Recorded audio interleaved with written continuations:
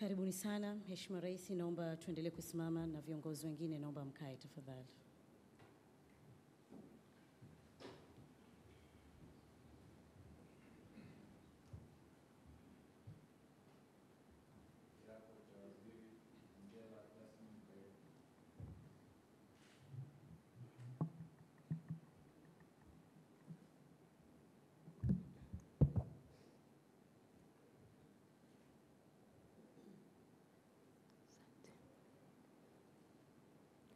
Mimi, Angela Jasmine Kairuki, naapa kwamba nitakuwa mwaminifu kwa Jamhuri ya Muungano wa Tanzania na kuitumikia kwa moyo wangu wote, na kwamba nitahifadhi, nitailinda na kuitetea Katiba ya Jamhuri ya Muungano wa Tanzania kwa mujibu wa sheria iliyowekwa.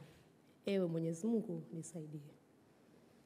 Mimi, Angela Jasmine Kairuki, naapa kwamba nitaitumikia vema na kwa moyo thabiti Jamhuri ya Muungano wa Tanzania katika kazi zangu za waziri wa nchi, ofisi ya Rais, tawala za mikoa na serikali za mitaa, na kwa wakati wote nitamshauri kwa hekima na uaminifu Rais wa Jamhuri ya Muungano wa Tanzania, na kwa vyovyote vile sitatoa siri za baraza la mawaziri.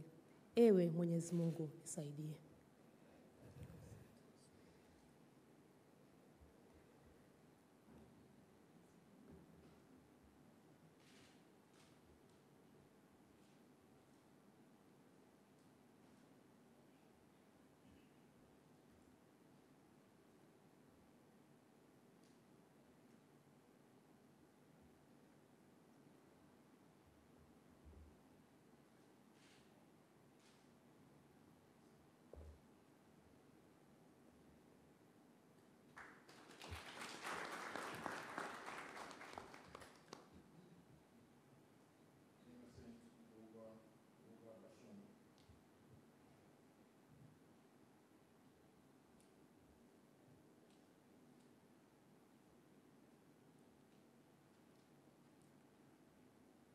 Mimi, Innocent Lugha Bashungwa, naapa kwamba nitakuwa mwaminifu kwa Jamhuri ya Muungano wa Tanzania na kuitumikia kwa moyo wangu wote, na kwamba nitaihifadhi, nitailinda na kuitetea Katiba ya Jamhuri ya Muungano wa Tanzania kwa mujibu wa sheria iliyowekwa.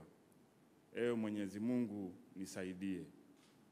Mimi, Innocent Lugha Bashungwa, naapa kwamba nitaitumikia vema na kwa moyo thabiti Jamhuri ya Muungano wa Tanzania katika kazi zangu za waziri wa ulinzi na jeshi la kujenga taifa, na kwa wakati wote nitamshauri kwa hekima na uaminifu Rais wa Jamhuri ya Muungano wa Tanzania, na kwa vyovyote vile sitatoa siri za baraza la mawaziri.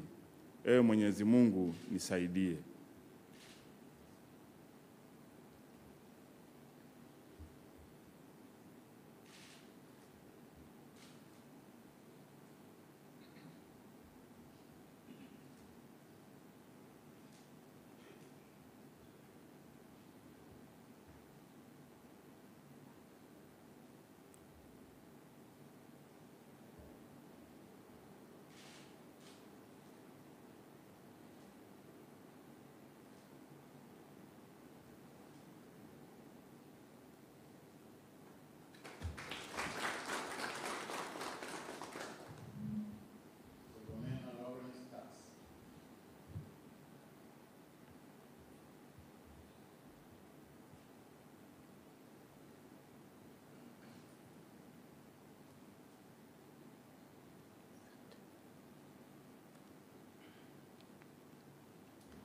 Mimi, Stergomena naapa kwamba nitakuwa mwaminifu kwa Jamhuri ya Muungano wa Tanzania na kuitumikia kwa moyo wangu wote, na kwamba nitaihifadhi, nitailinda na kuitetea Katiba ya Jamhuri ya Muungano wa Tanzania kwa mujibu wa sheria iliyowekwa. Ewe Mwenyezi Mungu nisaidie. Mimi, Stergomena naapa kwamba nitaitumikia vema kwa moyo thabiti Jamhuri ya Muungano wa Tanzania katika ngazi yangu ya waziri wa mambo ya nje na ushirikiano wa Afrika Mashariki, na kwa wakati wote nitamshauri kwa hekima na uaminifu Rais wa Jamhuri ya Muungano wa Tanzania, na kwa vyovyote vile sitatoa siri za baraza la mawaziri. Ewe Mwenyezi Mungu nisaidie.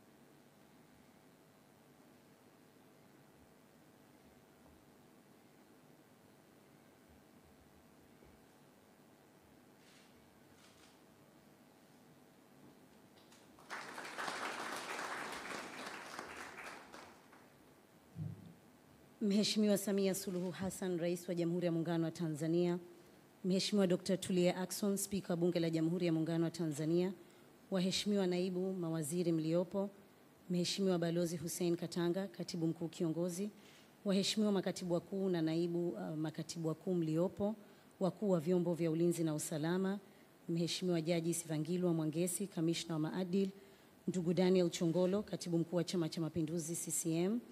Vile vile napenda kutambua uwepo wa Mheshimiwa Balozi Liberata Mulamula, wageni waalikwa, mabibi na mabwana, karibuni Ikulu.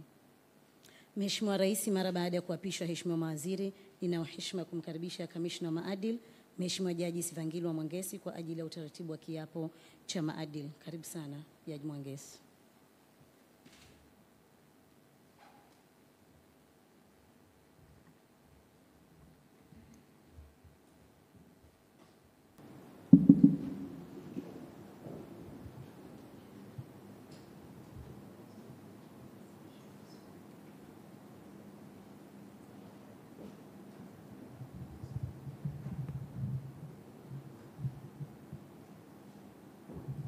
Naomba tunaotoa ahadi tusimame.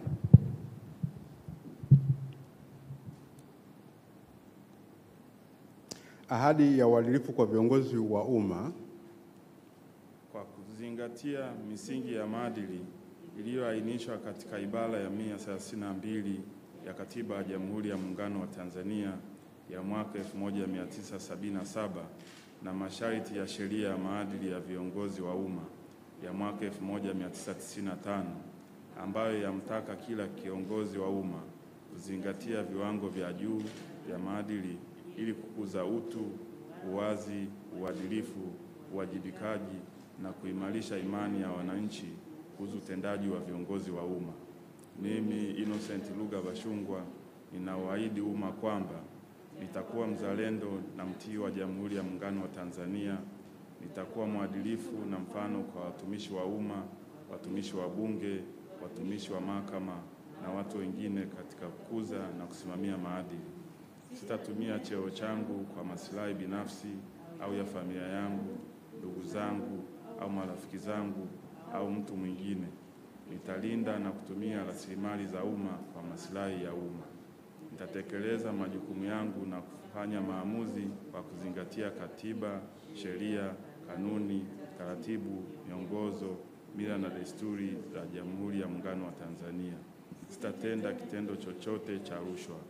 Sitaomba, kutoa au kupokea zawadi au fadhila isipokuwa kwa mujibu wa taratibu zilizowekwa na sheria. Sitatoa shinikizo linalokiuka sheria, kanuni, taratibu, miongozo katika utendaji kazi za umma. Sitatoa siri ambazo nitazipata au kuzijua katika utumishi wangu isipokuwa kama sheria itaelekeza vinginevyo. Nitatekeleza majukumu yangu kwa kuepuka mgongano wa maslahi wa aina yoyote, na mara zote nitatoa uamuzi kwa kuzingatia katiba na sheria. Nitatoa huduma bora kwa usawa kwa watu wote bila kujali misingi ya dini, siasa, kabila, udugu, utaifa, ukanda, jinsi au hali ya mtu. Na nitazingatia na kulinda heshima ya nafasi yangu ya uongozi wa umma ninapokuwa kazini, nje ya mahali pa kazi na hata nitakapostaafu au kuacha kazi. Tamko. Ninakiri kwamba nimeisoma hati hii ya ahadi ya uadilifu kabla ya kuweka saini. Ninakubali na kutambua kwamba masharti yaliyomo katika hati hii ni ya kimaadili na kisheria na ninawajibika kuyatekeleza. Ninaelewa kwamba kuvunja masharti hayo ni ukiukwaji wa maadili yaliyowekwa kwa mujibu wa sheria ya maadili ya viongozi wa umma na sheria za nchi, na hatua za kisheria zinaweza kuchukuliwa dhidi yangu iwapo nitakiuka masharti hayo. Asante, naomba mkae na mweke saini.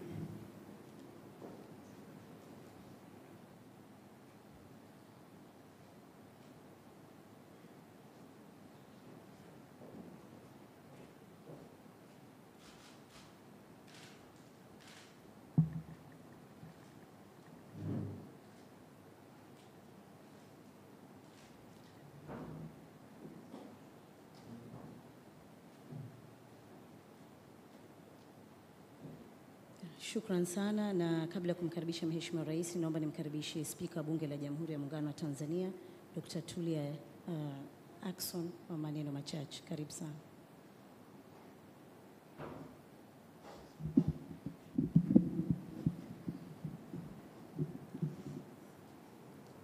Mheshimiwa Rais wa Jamhuri ya Muungano wa Tanzania, Mheshimiwa Samia Suluhu Hassan, Katibu Mkuu Kiongozi, waheshimiwa mawaziri mliowapa leo, lakini pia viongozi wengine mlioko hapa. Mheshimiwa Rais, nakushukuru kwa fursa ya kuwasalimu. Nami niwapongeze sana waheshimiwa mawaziri watatu ambao Mheshimiwa Rais amewaamini katika nafasi mbalimbali. Sisi kama bunge tuko tayari kabisa kutoa ushirikiano kwa hayo maeneo ambayo Mheshimiwa Rais amekasimu sehemu ya madaraka yake kwenu. Tunaahidi ushirikiano, tutaendelea kufanya hivyo kama ambavyo tumekuwa tukifanya hivyo. Mheshimiwa Rais, Mheshimiwa Angela Kairuki ameapa leo asubuhi kama utaratibu ambavyo unataka kwamba waziri anapaswa kuwa mbunge, na yeye baada ya wewe kumteua bunge limeshamwapisha, na sasa umefanya hiki kiapo kingine mbele yako. Tunakupongeza kwa hawa ambao umeona kwamba wanaweza kukusaidia katika hayo maeneo, na sisi tunawatakia kila laheri katika majukumu yenu. Mheshimiwa Rais, ninakushukuru sana kwa fursa hii ya kuzungumza. Asante sana.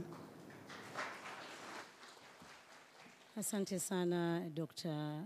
Tulia Ackson, na sasa naomba nimkaribishe Mheshimiwa Rais kuzungumza na viongozi hao walioteuliwa hivi punde na wageni wote waalikwa. Karibu sana Mheshimiwa Rais.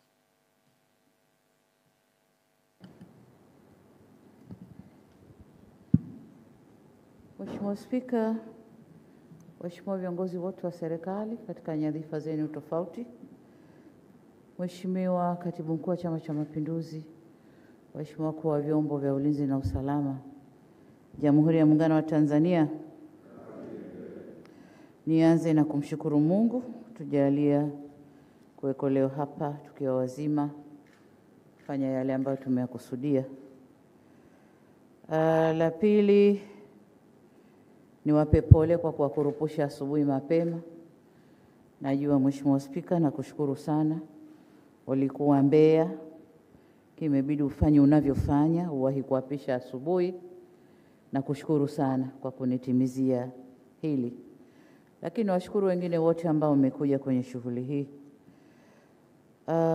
Niwapongeze walio hapa kwa kuaminiwa. Nianze na Mheshimiwa Angela, si mgeni kwenye kazi hii, ulishafanya sana, na kipindi ambacho ulikuwa nje umejifunza mengi, na nimeona sasa tayari urudi unisaidie. TAMISEMI ni ile ile ulioiacha, kuna mambo mengi. Tutaitana tuelekezane nini cha kufanya huko ndani. Kwa ujumla niseme kwamba katika viapo vyetu hapa tunaapa kuilinda na kuitetea katiba ya Jamhuri ya Muungano wa Tanzania. Katiba ya Jamhuri ya Muungano wa Tanzania. Kwa ni dhana yangu kwamba waheshimiwa, mnapo hapa kile kiapo kinakuwa cha kweli.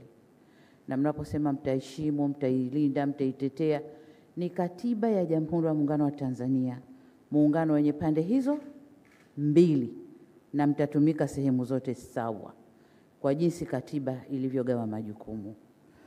Lakini la pili, kujua mipaka kwamba nchi hii ina mamlaka na mamlaka uliowekewa ina ukomo wake. Unapotaka kuvuka lazima upate ruhusa. Lazima upate ruhusa ya mamlaka ya juu. Sasa kujua mipaka yenu wakati mnafanya kazi, kwenda juu lakini pia kushuka chini, lazima mjue. La tatu ni siri. Aidha siri imesemwa kwenye Baraza la Mapinduzi, aidha umeitwa ukaelezwa, hiyo ni siri. Na unapotaka kuisema au kuifanyia kazi, ujue jinsi ya kuitumia hiyo siri kufanya kazi. Linaloamuliwa na serikali, wewe kama waziri, ni lako, na unatakiwa ulibebe ukalifanyie kazi kwa misingi ile ulioelekezwa. Huwezi kusema nimeelekezwa hivi, mimi sikutaka hivi, lakini imebidi nifanye hivi kwa sababu nimeelekezwa. Huwezi kujitoa. Kwa hiyo nilikuwa nataka kuambia hayo matatu ya muhimu. Mengine ya kisekta tutaitana mmoja mmoja, tutakuja kuelekezana. Niwapongeze sana, mwende mkafanye kazi kwa misingi niliyowaambia: kuheshimu katiba, kujua mipaka na kuweka siri za serikali. Asanteni sana. Nawatakia kazi njema. Asante sana.